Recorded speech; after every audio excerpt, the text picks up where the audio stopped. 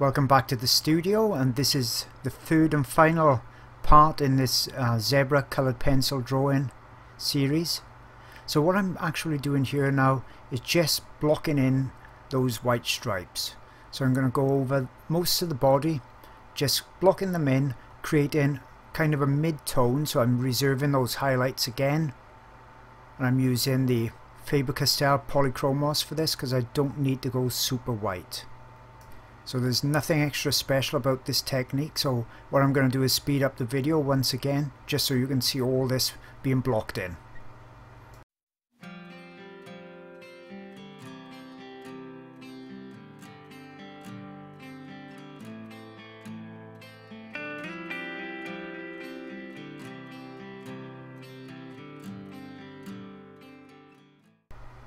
So now I've blocked those stripes in. I know I'm not going to get confused and put a white where a black should be. I've picked up the Derwent Chinese white, and as I said on the first two videos, this is the pencil that I've found so far that's going to give me the whitest white. And I've tested loads and loads of white coloured pencils, both oil based and wax based, and so far this is the best one. This is the whitest one, with the trade-off being if you push too hard it's gonna definitely break the nib. So it takes a bit of experience to actually get it white enough without it crumbling. So I'm really studying the reference now, looking for those highlights, and as you can see, just applying the highlights here and there really gives three-dimensional form. And that's really the one critical thing about this whole white on black kind of drawing technique, and it'd be the same with scratchboard. What you're really looking for is getting that shape and form, the highlights in the dark exactly right, really spot on. Now obviously with the zebra it's got very short hair, but it's usually every now and again you can pick up the direction that it's actually going in, and you can visibly see some hairs where they're separating. So that's what I'm looking for as well. I'm making sure that those pencil marks are now going in the correct direction, because all these marks now are going to be showing up. These are the real highlights, so these are not the underdrawing at all. They're really going to be seen in that final drawing. So I'm going to carry on with this technique, and I'm going to just, dot around over the canvas. I'm not particularly finishing one spot and moving on to another. I'm really just looking all over the board and just going where I fancy actually doing the highlights at that point.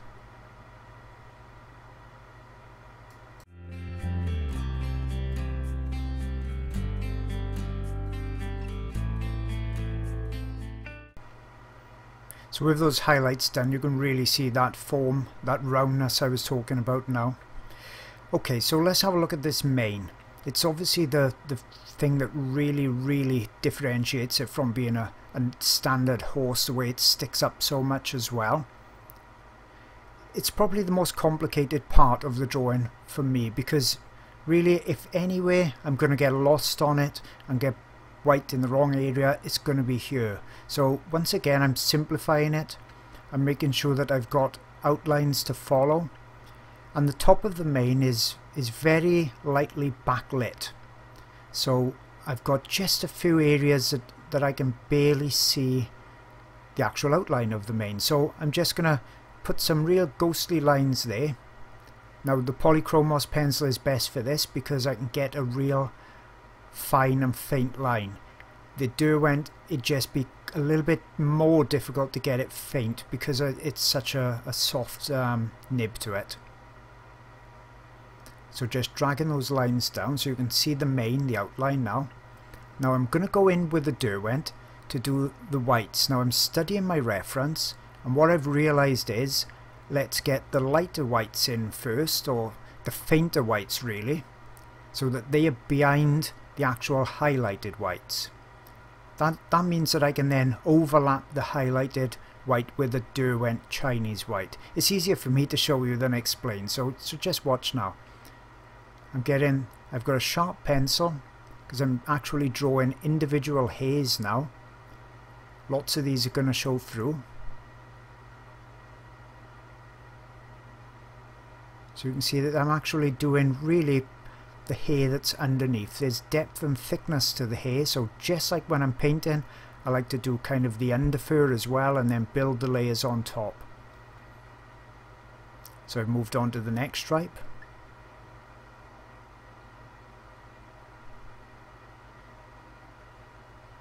Always in that direction of growth. And I will switch over to the Derwent and pull out the individual hairs on top of it. And you can see how with just a few of those then, how the thickness actually develops and builds up. Now I'm being careful as well not to put too many of these hairs down with the Derwent, otherwise I'm going to end up with just a solid white block and that's going to look unnatural. So I always want a little bit of that, the hair that's been put on first, the first layer, to show through in between the highlighted hairs. And I'm going to continue this technique now on through the rest of the stripes.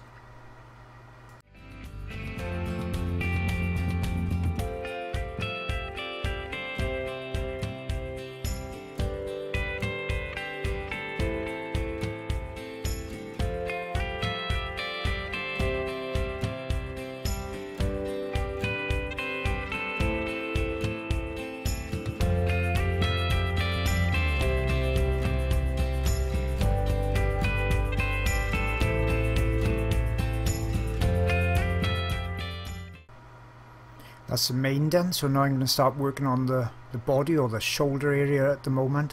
This was another tricky area I found because the stripes are going in all different directions, so it was one that it really helped me to block in that the under white area, so I can now concentrate on the shape and form because it's quite critical by here. Otherwise the shoulder area is not going to look like it's undulating, and it needs to. It's a rounded area, so it needs to have that form especially. And the way and the area that goes in and out really then offsets where the belly goes in and out as well, so it's all these things that are making it have a rounded form. And it's quite a tricky subject to do that with as well. It'd be much easier doing it on a normal horse without all the stripes, but as usual I like to do wildlife and I like to challenge myself, so you can't get much more of a challenge than this. So going in that direction again, it's the same technique, it's just over and over. I'm sharpening my pencils quite a lot now in these stages. I've done a video before on some pencil sharpeners, but the one I actually use now is called a Swordfish and it's a manual one. It's quite inexpensive. I prefer it so far over the battery ones that I've tested, so I'm sticking with it for a little while, but no doubt there's better ones out there, but I think that they'll also be much more expensive too. So at the moment I'm using that Swordfish manual sharpener and it's great for coloured pencils. Charcoal's not so great because the charcoal nib, the lead, is so fragile that really I'm finding so far with charcoal that using a blade to sharpen is better. But for the coloured pencils, especially Polychromos, because the lead is quite resilient, that this sharpener is working just perfectly. So carrying on with the stripes, making sure that I'm not just blindly blocking in white in one form, I'm making sure to go lighter and darker. And I'm going to just speed up that video again so you can see how I refine this area too.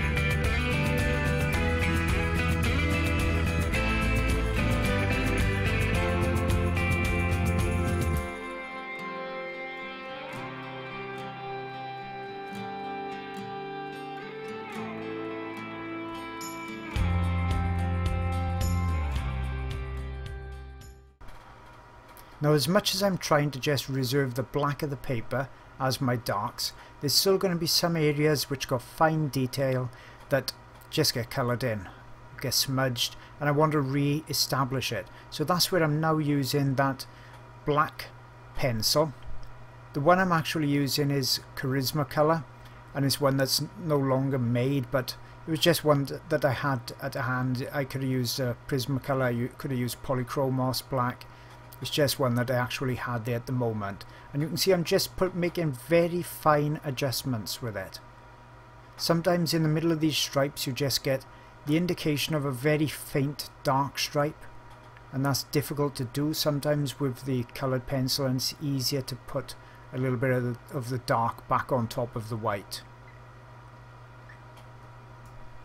So I'm just going to carry on and actually refine this back end of the zebra before I get onto the tail, and the tail is going to be a bit of a challenge. I wasn't really sure how I was going to tackle it because it's light and dark and it's going to overlap all of this area, so I'll fast forward this section so you can see how I actually tackle that area and how I refine the rest of the drawing.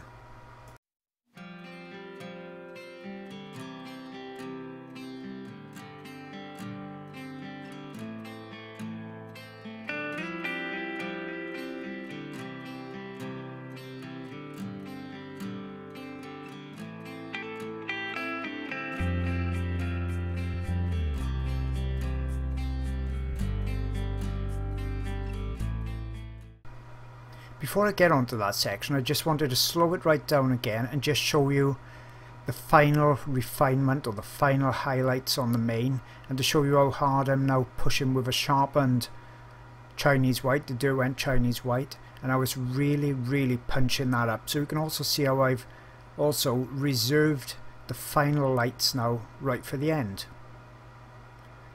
And this is also going to show me now where I can judge the whole of the drawing against the whitest whites I can possibly put on with coloured pencil. Now if I wanted to go even whiter, I could use gouache or designer's gouache or an acrylic on top, but I wanted to keep this one purely coloured pencil, so I'm just going to use the Chinese white. And this area of the neck is quite interesting as well because it's a recess, then it comes out, and that's going to make that really important part look three-dimensional.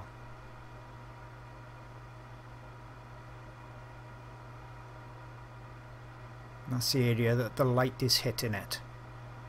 You can see just a few marks there is really making a big difference.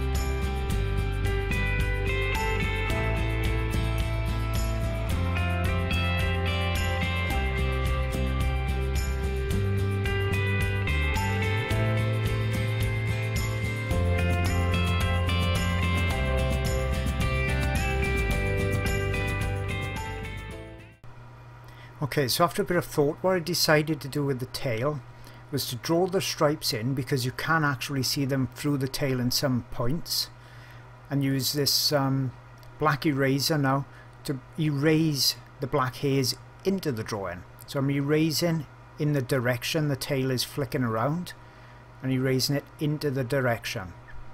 So I'm still using that blackness of the paper to create most of the black lines.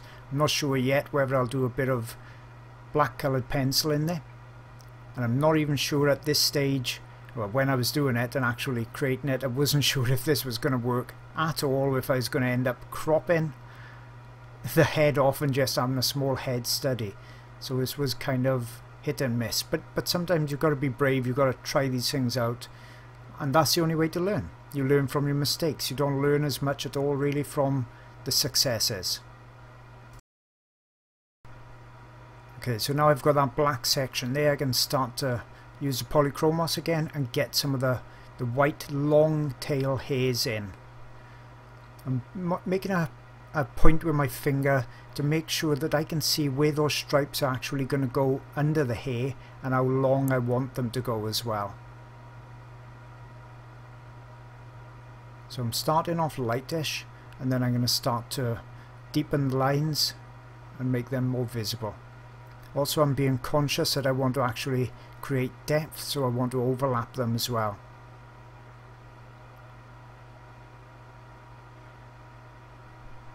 So everything else is pretty much done, and this is really the make or break stage now of this drawing. And I want it to look real. I want it to look like there's movement in the tail. I don't want it to look like it's just a thick white lump. Notice also that if it's a wiggly line, the hair, then I'm creating that with the pencil. Not all hairs are straight.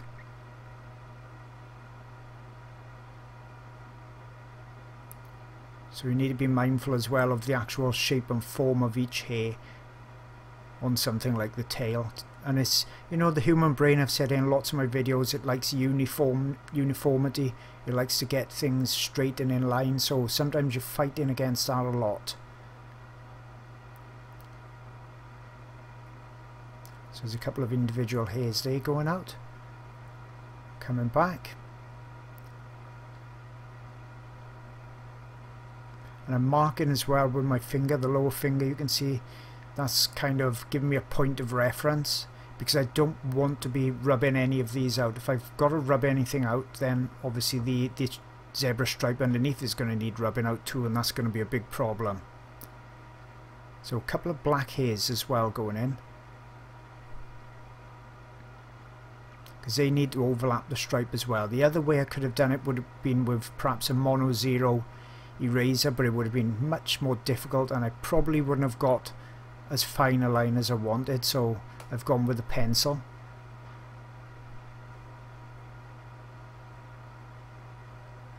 And I'll build up then some light hairs on top of these marks.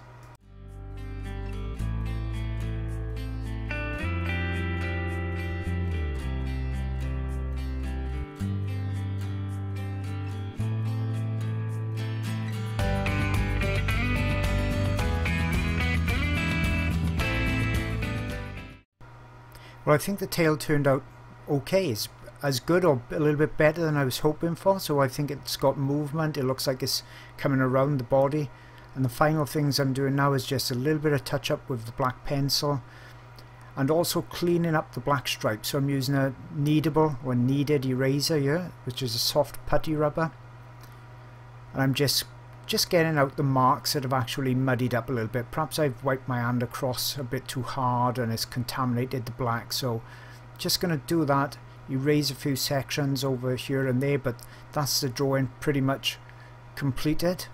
I've done just that, a little bit of tidying up, and I hope you've enjoyed it. Hope you've learned a few things about drawing white on black with coloured pencil. I know I learnt quite a bit on this one myself. I've only ever done a couple of these drawings, so every time is a learning process. And with oils, even though I've done 20 years worth of paintings, it's always a learning process there, which is the beauty of the hobby and the beauty of the craft.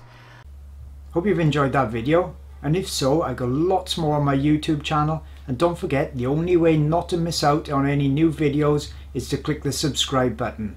On my website, I've got full-length feature videos, I've got reference photo CDs and ebooks, and also the new Easy Trace line art tool. So hope to see you either on my YouTube or my website jasonmorgan.co.uk.